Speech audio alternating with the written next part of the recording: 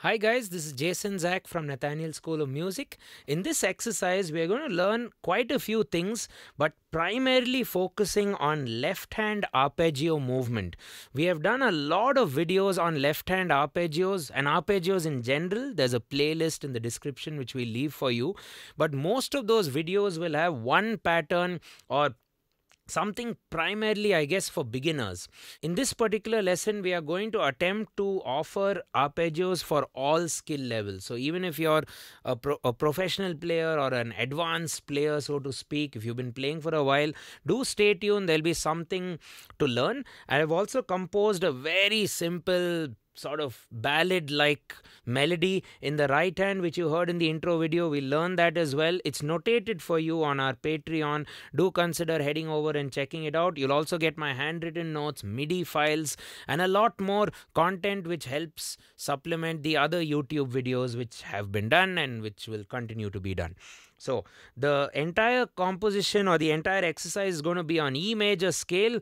So please deal with E major scale. 4 sharps, don't run away. E, F sharp, G sharp, C sharp, and D sharp. Okay, that's your E major. Let's get acquainted. And the chord progression will be based on E major, but I've added a few interesting chromatic movements which will make the journey a lot more interesting. Most of the videos we find to explain things end up being this, 1-4-1-5 or 1-5-6-4 standard diatonic chord progressions, which I think are a bit overused, and then they do it on C major, as some of you may already know. So we're going to do it on E major and a very interesting long chord progression. So you learn a bit of theory as well, a bit of chord voicing, and most importantly, left hand arpeggio movements, as you heard in the intro. And the right hand will be sort of pivoting on a very simple and fixed melody. So we are not going to improvise too much in the right hand. It'll be a fixed melody printed for you. So before we get cracking, it'll be great if you can consider hitting that subscribe button and turning on the bell icon for regular notifications. We release videos very often, so I guess you should stay notified.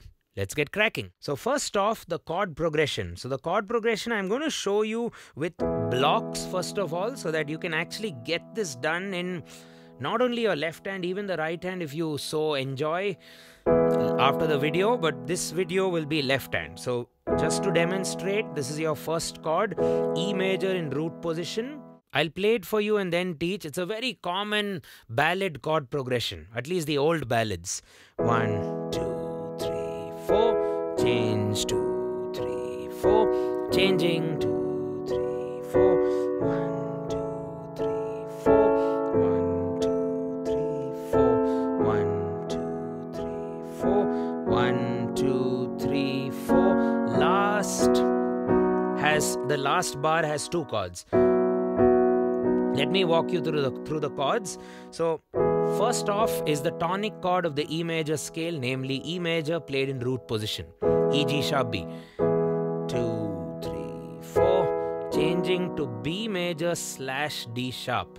If you're not so sure of a slash chord, in simple words, the bass note will have to be D sharp. If you have a bass player in your band, tell that bass player to play a D sharp. It's not B major, it's B major / D sharp. If you want to learn slash chords a bit more, we'll leave a couple of videos in the description. E major, then we have B major / D sharp. Very, very pleasant sound. Not a very stable sound though. So E major stable, journeys towards B major over D sharp, then B minor over D. Again, we are following our slash chord routine.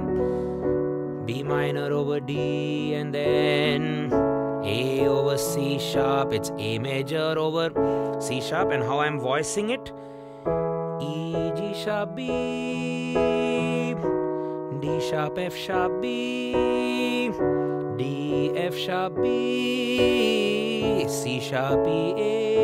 Let's just take those 4 chords and learn them. So E major, B will be over D sharp, B minor over D, A over C sharp. sharp, and I'm not singing A over A. It's not A bass, it's C sharp bass. So work on that. Get it with both hands. E major, B over D sharp, and you'll notice that there's a nice chromatic movement happening, right? There's so many Adele songs, I'm sure you know a few of them, which seem to have this progression. 2, 3, 4, 1, 2, 3, 4, 1, 2. Maybe even Desperado by the Beatles, pretty similar.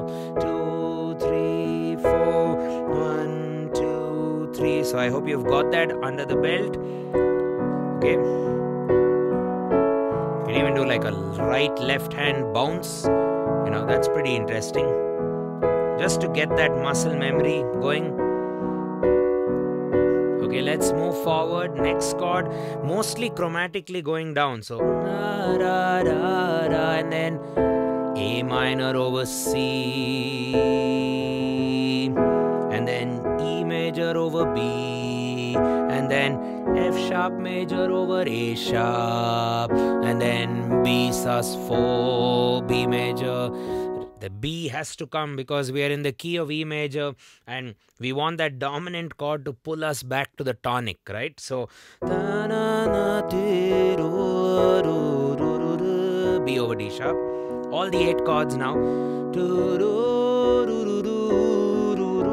A over C sharp. A minor over C. E major over B. F sharp with an A sharp, B sus4, B major. So the B sus4 resolves to B major. So those are about your chords. You can check the notation if you wish. Pause the video and get the voicing decently well. And now coming to the patterns. So the arpeggio patterns, I'll first teach you all of the 5 arpeggio patterns with respect to just one chord, E major chord. Arpeggio pattern number 1 will be probably the most famous solo piano arpeggio of all time. LHMH, as I'm calling it. So you have your chord and you go low note, high note, middle note, high, and you just kind of loop it. Okay? That's your pattern 1, and whenever you're ready, you can obviously do this, execute this over the entire chord progression. So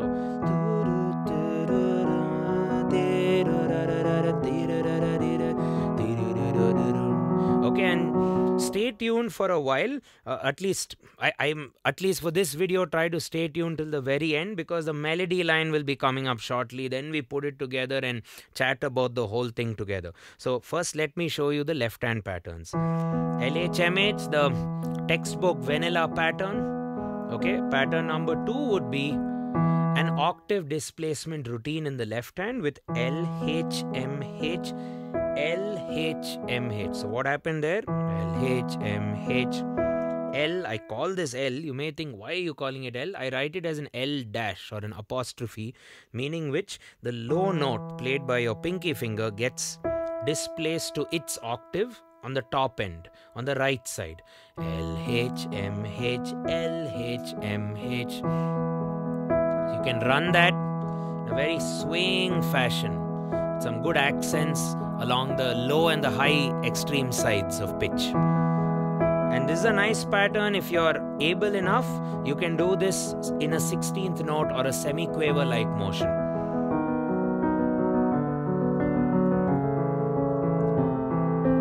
There we go. I will teach you the whole movement very slowly, so follow along. For now, let's just get pattern 2 with just this particular style. Okay, so pattern 1, pretty easy. Just need 3 fingers. Pattern 2, you need to kind of move your thumb on top for sure, otherwise you won't have a free finger. Okay, so the third pattern is kind of an arpeggio pattern. It'll have the root and the low note and the high note whacked together, and then on the offbeat you play the middle note. So if it's E major, you do out notes, in note, single note. You get a nice movement going. It also makes it a lot more thicker because you're whacking 2 notes together. It's a nice power chord 5th sound. when you play it in the bass, it sounds a lot more thicker. So why I chose this, also to make it thicker, but also to add an element of swing. This sounds very good on swing.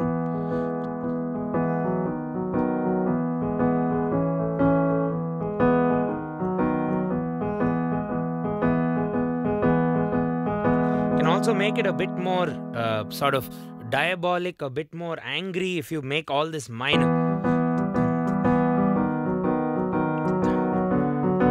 There we go. Can add a diminish, right? So in this lesson, we are focusing on some happier stuff, ballad movement. Okay, so that's your out in. Number 4 will be spread voicing. So spread voicing will take generally an interval of at least a fifth and a sixth. It can go beyond. So there will not be a third interval. So if you visualize E major here, the third is in the middle. So then this third forms a major third from E to G sharp, and it forms a minor third from G sharp to B. Those are closed voicings because they are thirds. If you want to spread it out, remove that G sharp and whack it an octave higher. That will be more of a cello-like approach or a more orchestral approach to voicing a chord. Okay, so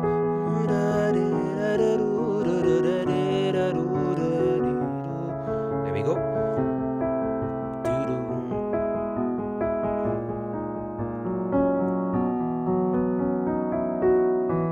Okay, spread voicing, you need to use your wrist also to kind of access that, and the pattern I have for you is keep it simple, 1 and 2 and, or else you can come back 1 and 2 and 3 and 4 and 1 and 2 and 3 and 1 and 2 and 3 and 4 and 1 and 2 and 3 and 4 and 2 and okay. So this is your spread. And last pattern before we get to the melody line inserted with the chords will be, play it and show you. So E major, what's happening here? You see a lot of notes. So they are not really new notes. They are just another octave from one of these lower ones. So L, M, H, L octave, M octave, coming back down. So it follows with a nice set of 8 quavers. Some people may also like to go all the way up, but then it doesn't kind of add to 8, and I don't like it because it fights with the right hand sometimes. So 1, 2, 3, 4, either 16th notes or go in 8th notes, 1 and 2 and 3 and 4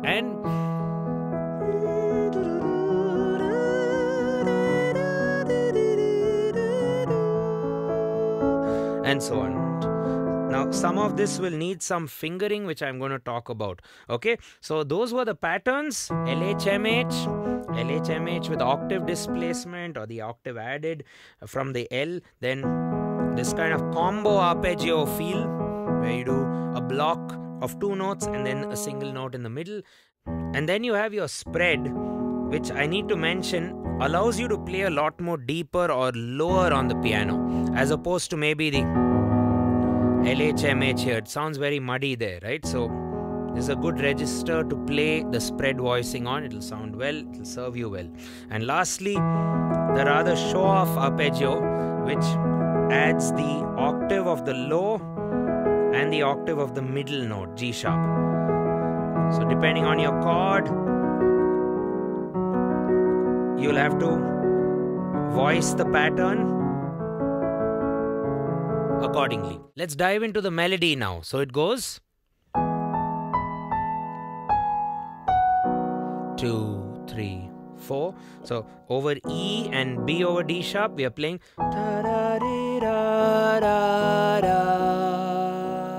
You can play a block there, and a very predictable continuation of the melody.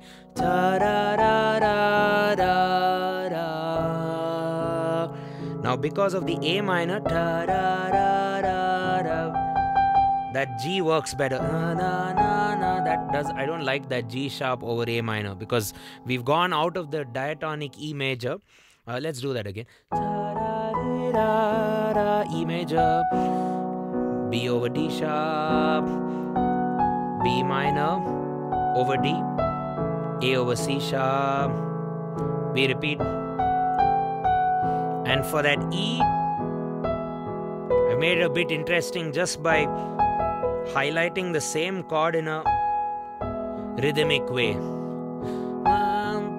Lot of these offbeats. So, and then ending off.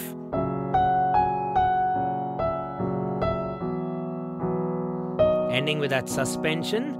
Da, da, da, da, F sharp over A sharp, remember, in the bass. Da, da, da, da, da, da, da. Sus4 resolve.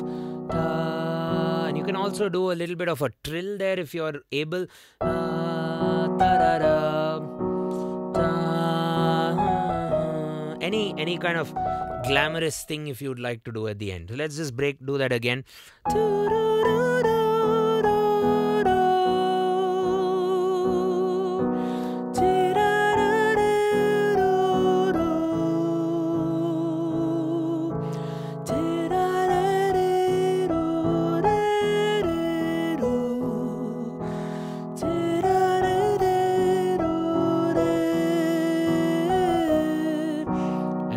Throughout this, we are playing quarter notes or blocks in our left hand, correct? So now let's take that same melody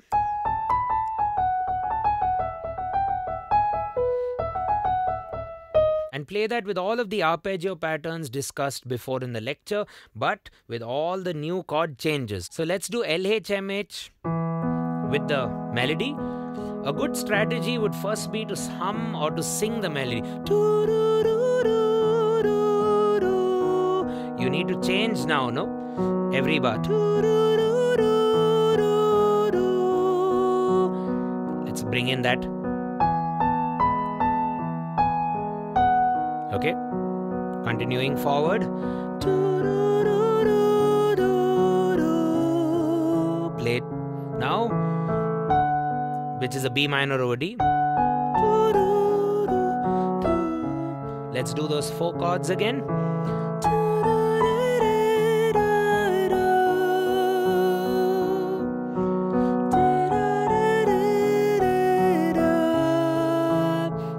Forward. Da, da, da, da, da, de, do, do. That's what we did in the melody. Da, da, da, da, da, da, da, da. Let's get that down. Da, da, de, do, da, da, de, do. One more time. Da, da, de, do, da, de, da, do. Last 2 chords. Da, da, da, da, da, da.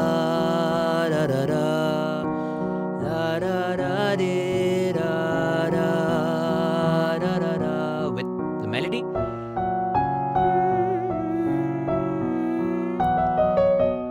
Whatever you want to do there is fine.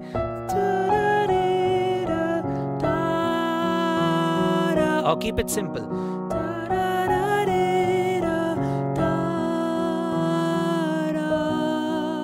Okay, whole story with LHMH in the bass.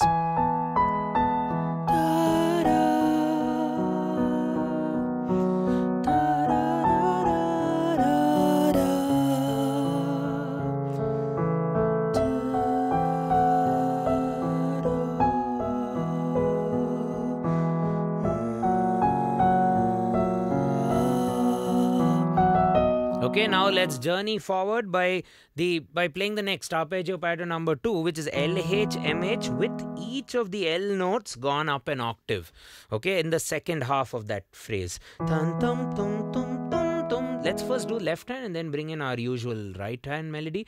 Tum, tum, tum, tum, tum, tum, tum, tum, tum, tum, tum, tum, tum, tum, tum, D. Pum, pum, pum, D, pum, pum, pum, C sharp, C sharp, C, C, B, B, B flat, B flat, B. I'm kind of budgeting that as B sus4, B major. So on the second half of the bar, I'm adding the D sharp. So whole story, left hand.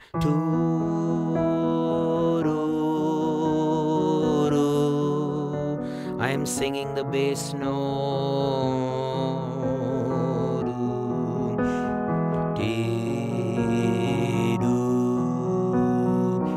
Let me help you a bit with fingering. I'm not using my ring. The question is very simple.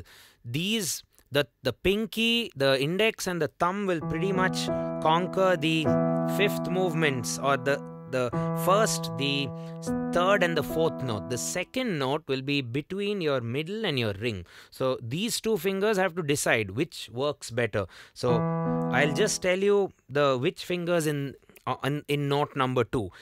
Middle finger, G sharp. Now for this, I'm accessing my ring finger, easier. Okay, then ring continues over that B minor over D. Then still ring finger works. Still ring finger works. Middle finger now. Ring finger. Middle finger. Still middle finger. In general, when the note is black, we prefer the ring finger. When the note is white, we prefer the middle finger in the bass area. Let's do that again. Get the fingering.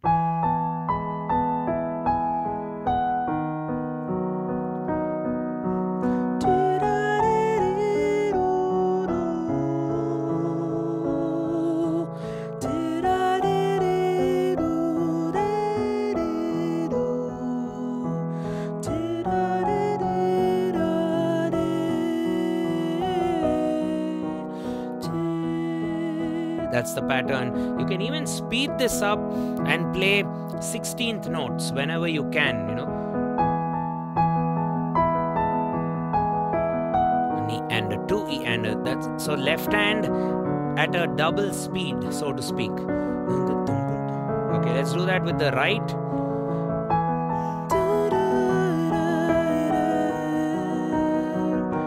B minor over D. A major over C sharp, A minor.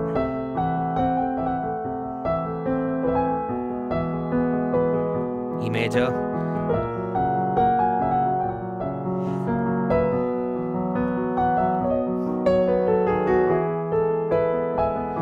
There we go. So 16th note version of the LHMH with the octave displays, or even the 8th note works. Moving on to arpeggio pattern number 3, which was that combo pattern, right?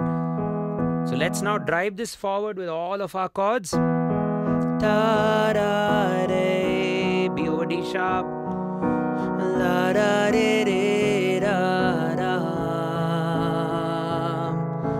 La da re do da re do do. De da do do re do do. I leave the fingering to you. But in general, keep all your 5 fingers ready and waiting. If you just say, oh, this is a 3-finger job, it's not going to happen.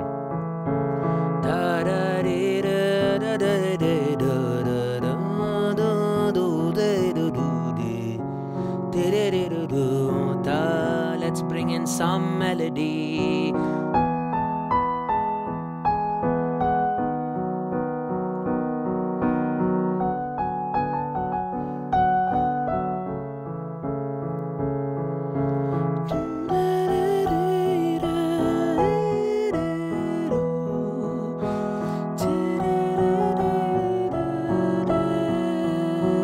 Watch the offbeats in the right hand.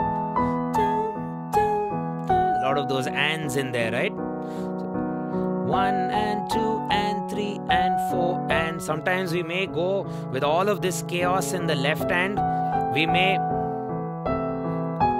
go back to quarter notes. Please don't do that.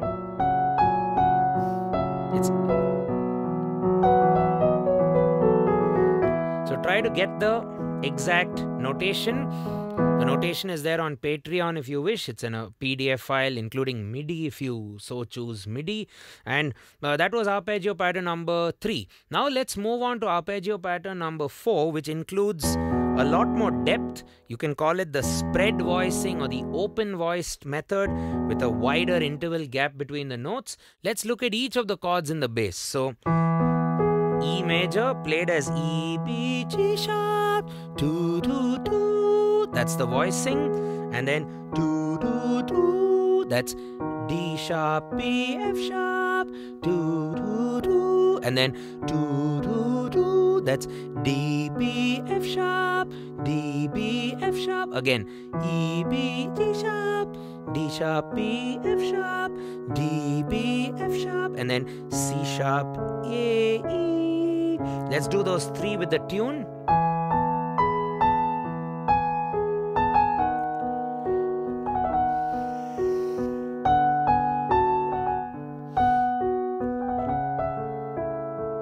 One more time.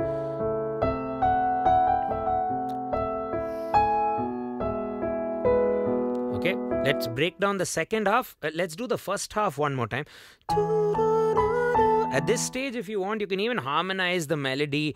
Maybe you can start with octaves if you enjoy. You know, but what I like to do sometimes is add some thirds. Just the upper third of each note.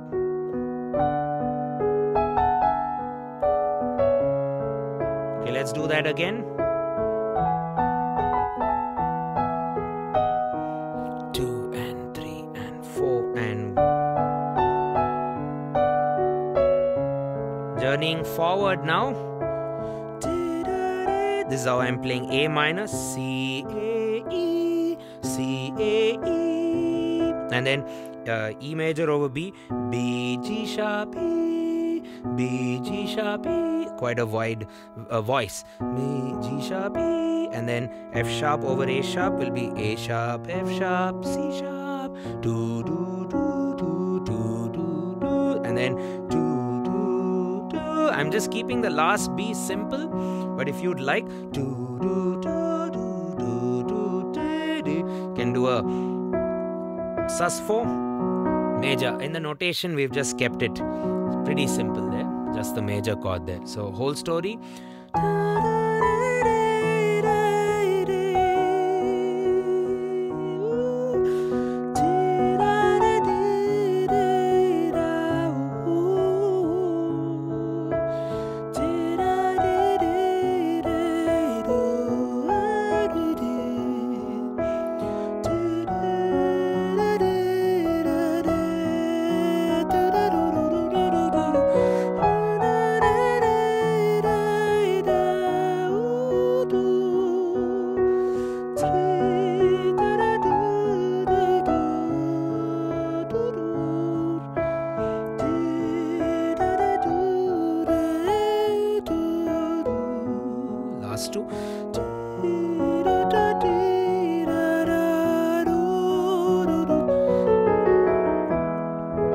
Okay, we have one more pattern, arpeggio pattern, before we wind up the lesson. If you remember, we discussed this on the E major chord. So let's do this over all the chords in the progression. So that would be E major. We can start doing this with 8 notes. E major. So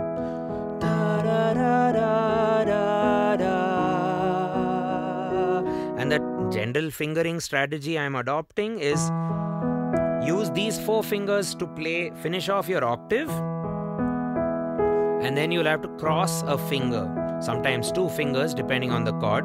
In this case, I think the index will work, but the middle is working better for me. It gives me more speed, especially if I want to get that 16th note going. So now here it's a bit tricky because you have to cross from black to black. B major over D sharp, then that's pretty easy. Just a bigger width here because of the inversion. This is the toughest one I've found. I'm playing this with my ring finger. And if I have the pedal held, it's a bit easier because I can jump my hand. But but I choose to assume the fingering, assuming the pedal was not there. It should still sound not choppy, you know. It should still sound legato at least. So to do that, I am playing pinky, middle, thumb, crossing the middle. So let's do all those 4 chords. And now with the pedal, so I'm lifting it between or before each chord.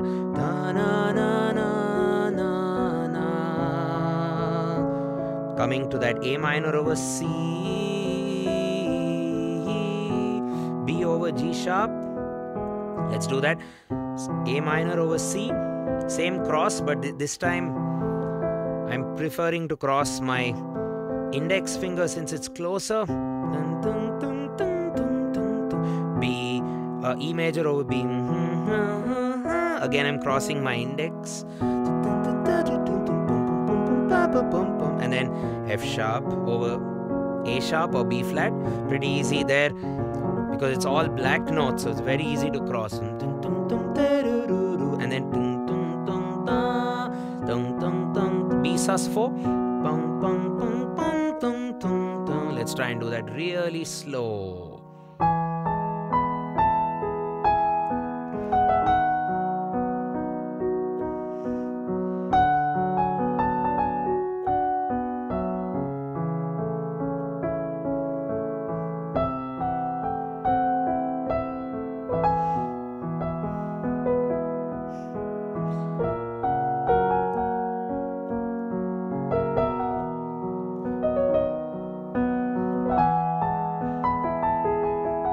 Right?